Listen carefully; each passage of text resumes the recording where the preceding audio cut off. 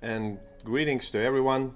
So it's me, Vadim, here again, and today we are going to observe one more theory lesson, lesson number 5 in the theory course, and we are going to talk about the intersections, the rules that these rules, they have to be acceptable on the crossroads, and we are going to talk about these rules as well, and how to give way, for example, to different situations when we have to give way to pedestrians, robots, for example. It's a brand new thing in our country, especially in Tallinn, so it's very important to know. Also, we had the new Traffic Act regulations about that, so we are going to observe these questions as well today. So let's begin. And let's begin with the intersection. What exactly intersection means, and what is not an intersection. So it's very important to understand where when you are passing the intersection, I mean crossroad, and when you are not passing the crossroad. So what is the difference? So the following is not deemed to be an intersection. Any place where a car parks. So if this, for example, casual road cross the car park area or exit from this car park area, in this case it's not a crossroad. The same calm traffic area. If you drive on the casual road, carriageway, you're passing it. On the right side you see that road enters some area, and you see it's calm traffic area, then it's not a crossroad. The same resting place, for example, somewhere sometimes you can see some resting areas for camping or for taking a shower or toilet and this kind of stuff. It's also not a crossroad or intersection. An area adjacent to a road is which is connecting with the carriageway, basically. So for example, area adjacent to a road, it's a gas station. From the first lesson, maybe you know, when we were talking about the definitions, maybe you remember that area adjacent to a road is, for example, is a gas station. It's area adjacent to a road. And then, for example, some factory areas, so big factory areas and some places like this. So they are not crossroad as well. So general requirements for crossing intersection. The driver approaching an intersection must exercise such extra care as may be appropriate to local traffic conditions. So the driver also always has to be extra careful when he's approaching to the crossroad. He has to see the signs, the traffic light, to understand the situation on the road. So even if you have a main road, for example, you don't have to rush on the crossroad. Sometimes it's better to give way to someone even if you have a main road. So the same if you are stuck in the traffic jam. It's better not to enter the crossroad, because in this case you will start the traffic from other side. For example, if you're stuck here in the traffic jam and people wants to go from there in this way, you will be blocking the road. So these kind of conditions, like as you see here, local traffic conditions, you always have to follow when it's possible to enter the crossroad, when it's not, what conditions you have. So you have to observe these kind of situations. The driver must drive at such a speed as to be able to stop to allow vehicles having the right of way to pass. So basically, if you have a giveaway sign or right-hand rule area, so like in Nimme, for example, maybe you remember or know this area, it's a lot of right-hand rule areas. Same category crossroads are everywhere there. It means that all the roads have the same priority. So it's also very important to approach these kind of crossroads very slowly. In addition, if another vehicle is coming from the right side, you can give him away to this vehicle, I mean, because sometimes students are passing this kind of same category areas very fast, and they even do not check the right side. But of course it's very dangerous. On the exam they also will be checking this availability, how good you can pass this right hand rule areas. So that's why you have to be extra slow all the time. So we are going to check this on the map, for example here. So basically if we don't have any speed limits here, for example, maybe it's 50 here. No, let's imagine it's 50. But still you can see that you have a right hand rule. This cross on the ground means you have a right hand rule. And you see that you have a very bad visibility on the right side. But right hand rule means that you have to give way to the car who comes from the right. So if you go 50 here, and for example car here on this road also go 50, imagine that no one of you stop. In this situation it will be a very huge accident in this case. So that's why it's very important to slow down here, yeah, almost like 5 or 10 kilometers per hour, even not more than that. Check that no one is approaching on the right side. If you see that no one is there, then you can continue and go straight in this situation. So I hope this example is very clear for you now. So of course you have to consider one more thing here. So the car who goes here usually not checking the left side, of course. So usually they check the right side, yeah. They also have the right hand rule here. So he will be checking mostly the right side, not you, of course. He will be not checking you in this situation. That's why it's also important. If he is not checking you, you are not checking him, so then again accident can happen in this case. So that's why this rule applies here, like to be able to stop, to allow vehicles having the right of way to pass. Safe intersection crossing. Here it's very important to understand, is intersection is regulated or unregulated, what priority signs you have or you don't have. If you don't have any signs, it means you have the intersection of roads of the same category. So every time you are getting close to some crossroad, first you check if it's regulated or not. Regulated, it means that maybe traffic lights, yeah, or authorized official, policeman who controls the traffic, or security guard sometimes. So it's regulated, then it's very simple. You basically follow the traffic lights or the commands of this authorized official. If it's unregulated, unregulated means that we have only signs, right? Signs, and in this case we have to check what kind of signs we have. Giveaway sign or main road sign. And according to these signs, we have to follow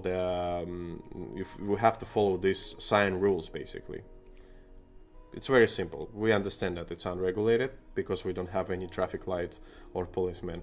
But we see we have a giveaway sign, so means we have to give way to someone. And in this case, we have to understand to whom we have to give way. In this situation, you see the one-way road goes right. And for example, we want to go straight. Basically, from right side no one will come, definitely, because it's one way. Then we have to check mostly the left side.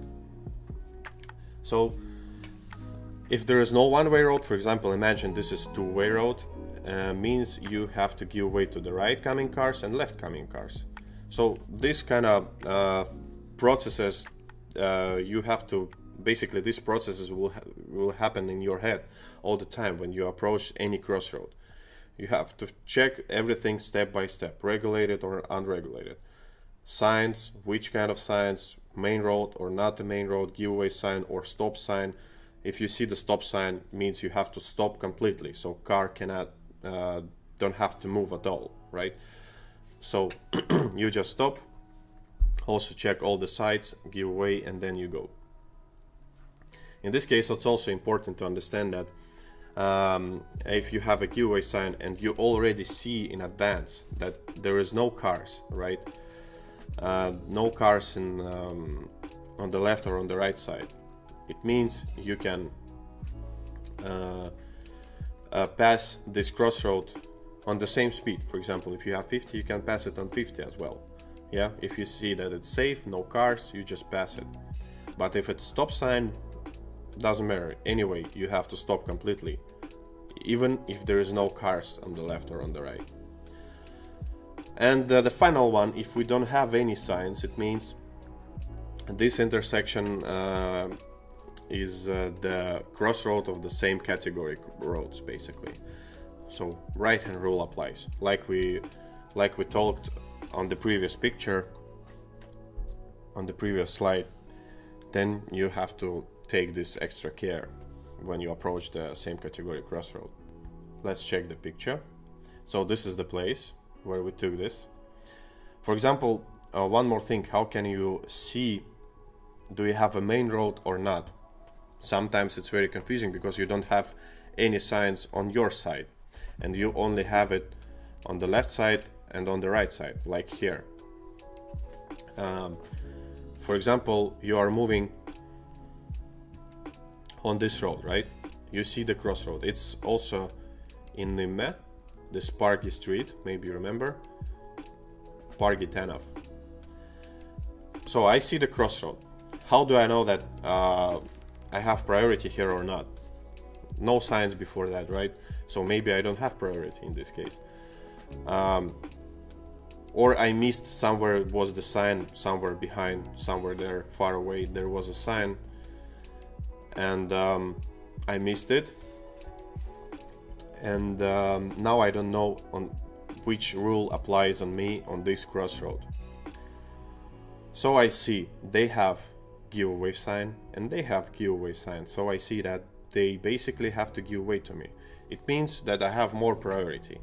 And also, therefore, it means that I can pass this crossroad just on my casual speed limit. If it's 50, then I can pass it with 50. Also, I can see that they have a one-way road there. Sign, one-way road sign. Let's look at from this side. Yeah, they have giveaway and one way goes left. So I also can understand that I have a one-way road, and in this case, so it's really helpful when I look on this kind of signs which are located on the other sides of the road. Then I can also get some very important information in this case. So let's continue then. So, is this a crossroad? How do you think? In the beginning I told you that any place which intersect with the calm traffic area is not a crossroad. So in this case, this place is not a crossroad. And who has priority here then? Another question, because we don't have any signs, and this car, if this car goes here, also don't have any signs. So how do we know that it's crossroad or not? Do we have priority or not? We have to understand this somehow. Let's see. There is a rule in the Traffic Act. The driver emerging from a car park, calm traffic area, an area adjacent to a road or their access road onto a carriageway must give way to road users traveling on the road. So means if I exit from the car park, like here, calm traffic area, area adjacent to a road, like gas station, it's here on Kadaka actually, the Nesta gas station. So if I exit here, I have to give way to the road users who are traveling on that road. Very simple, right? Or here the same situation. So anytime I enter from the calm traffic area, I also have to give way to the road users who are traveling on this road there. So try to remember, yeah? Car park, calm traffic area, area adjacent to a road, so it can be a gas station. I always have to give way. And also we can see unless the obligation to give way is regulated otherwise by traffic control devices. Now, for example, if it's very important road here for someone, and the owner of this road, for example, wants that this place will be like will have more priority in this case. So he can put the signs. For example, let's say that this exit from here to this road is the main road.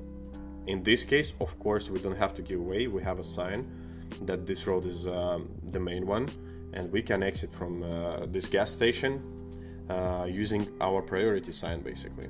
No, it's not very often, let's say. We don't have a lot of this kind of places with this kind of situation, let's say. So mainly try to remember this rule. So this intersection is regulated or not?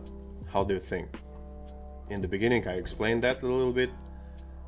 So many people think that if they have giveaway sign also, they starting to confuse that maybe this road is not regulated, but we have a traffic light.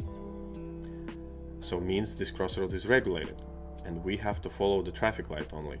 But then some people ask me, why then we have this giveaway sign? How do you think? The right answer here, that if traffic light is not working, for example during the night time, it's blinking only yellow, right? If traffic light is blinking with the yellow light, it means traffic light is not working. So in this case, crossroad is unregulated. And then we can basically pass the crossroad only if we give way to someone in this case. So we don't have priority. But now crossroad is regulated, we have a traffic light green, we have to go, basically. We don't have to give way to anyone, we just go straight. There are some obligations to give way if we turn left, but we will talk about that on the next slides. The same situation, and almost the same situation in question, is this intersection is regulated or not? Some of you will tell me that it's regulated, yeah, because we can see the traffic light, and means basically we also can see the stop sign, stop line, and stop line sign also. So some people think it's regulated, but actually it's not. In this situation we have the regulated pedestrian crossing, so it's not a crossroad. So crossroad, basically intersection, I mean, is only here, right? We can see the borders clearly. And for example, if this car wants to go left, basically this car can go left. Nothing stops us, only giveaway sign. But this red light is only for this car. This car has a stop line also, and this car wants to go straight. In this case, and this car has to give way to the pedestrians and stop and wait until this car has a green light. Yeah, but for this car it's not a problem. We can go left, and actually we also can go right. There is a rule actually.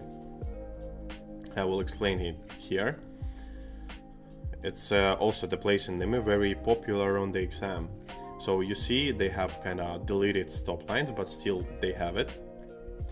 And here we can go right, the same situation. So in this case, crossroad is not regulated. So we can go straight, we can go left, nothing stops us. And on the right we also can go. Even if it's a red light here, we can go right, but the only obligation we have, we need to give way to the pedestrian. So if there is no pedestrians, we can go right, enter the crossroad, the pedestrian crossing, and pass it freely. So we don't have to do anything basically. So this kind of confusing rule we have in Estonia as well. So it's basically not a problem, and don't get confused on the exam, because sometimes people just stop in front of the pedestrian crossing and wait until it blinks green again. But actually you don't have to. The only thing you have to do to give way to the pedestrians and then cross it even with the red light. so it's not a mistake, of course. So what is a regulated intersection? If the crossroad is not regulated, then you have to follow the next steps. Like I explained in the beginning, do you have priority signs or not? Like this, or maybe this is a main road sign, main road ends sign. For example, giveaway sign, if you have stop sign, as I explained that also. So priority signs you always have to know, and you know how they look like, and what you have to do basically when you see these kind of signs. This sign means usually all the people forget about that. Cross in sight. Just try to remember. Also, maybe you remember on the previous picture we had them on the asphalt. Yeah, road marking, also cross. So this cross means intersection of same category crossroads, basically, of same category roads. And also try to follow the road surface markings.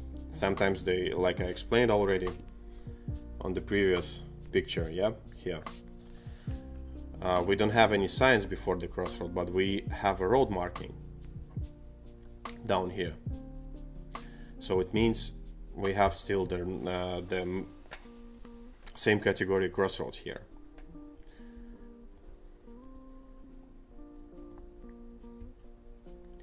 So these kind of things you have to follow. Priority signs.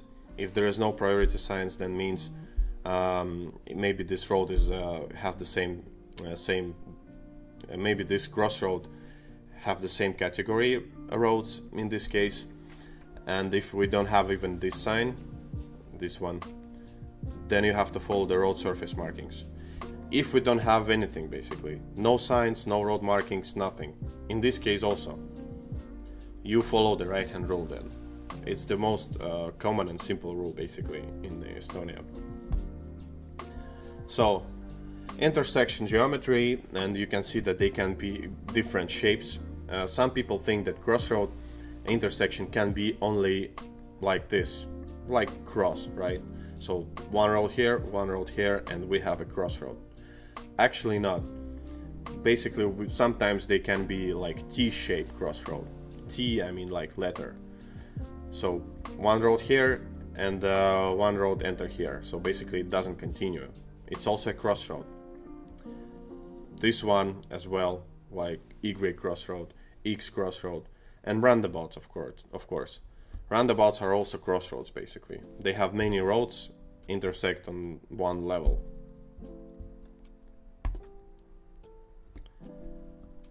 So, what are the references for the priority road? As we talked already about that main road sign, then sometimes you can see this kind of sign picture.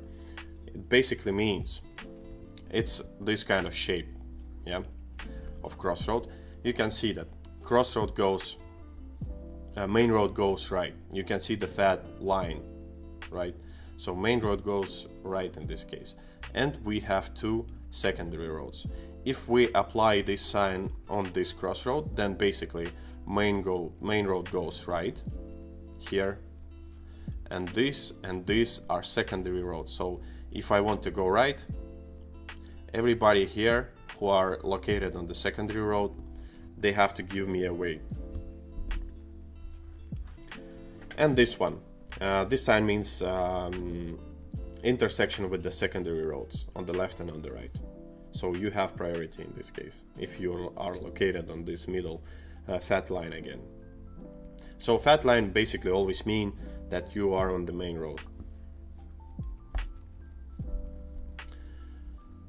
Also, sometimes it doesn't basically it's you don't have to follow only the signs. Sometimes you can see some other references on the road. For example, here we have an intersection, right? Here, and one road goes here. Here we see a lot of road markings, some barriers, signs and lamps, a lot of things, right, 2 or 3 lanes in one direction or other direction, also pedestrian sidewalks and this kind of stuff. So most probably in this case you are located at the moment on the main road, so you don't have to stop on every crossroad here if you go straight and check what happens on the right. This kind of references you have to use. Sometimes it's difficult to understand, but still try to use them. But here I also see that they have giveaway sign, for example, right? So it's very easy to understand that I'm on the main road in this case. Non-priority road, the same situation. Giveaway sign, stop sign. As I explained, the difference in if it's giveaway sign, you just give away. Stop sign means you have to stop completely and give away. Let's say you have to stop for 2 or 3 seconds. There is no such rule actually about seconds, I mean. But for the students it's easily to understand that it's better to stop for some period of time, then they wait, completely do the stopping, and then they continue. So basically your wheels on the car, they have to stop completely and do not turn anymore at all. And let's apply this sign on the picture of this crossroad. So as you see, secondary road, and this road goes up, yeah, goes up from left to up, means they have main road. So basically here you can see this road goes up, means this turn and road is the main road, and if we are located here or here, we have the secondary road. So we have to give way to the cars who come from this side or this side, basically. Even if they go straight, also doesn't matter. Even if they go straight, we still have to give way because they are exiting the main road anyway.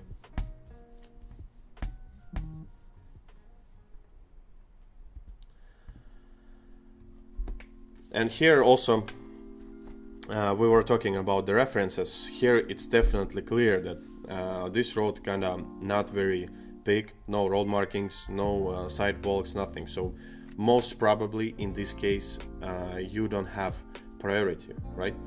So this kind of references you have to use. You have to understand what kind of roads have more priority, what kind of roads don't have priority. And most possibly in this case right-hand rule works, so it's the same category crossroads area here, and then you have to give way to the right coming cars, basically. Yeah, and the references that we can see for the same category crossroads. If we see that main road ends, so after that can be this same category rule can be applied, right-hand rule I mean, or if we see this kind of sign, or Allah. Allah means area, so all the crossroads in this area have the same priority, all the crossroads. So on all the crossroads in this area you have to follow the right-hand rule, and this Allah can be cancelled only by Allah sign, the same sign, but this sign has to be like striped, crossed with the it has to be crossed with the stripes like this. So basically Allah cancelled, and this Allah is not valid anymore. But this sign can be cancelled by the crossroad, basically. So we pass the crossroad and this rule will not apply on the next crossroad already.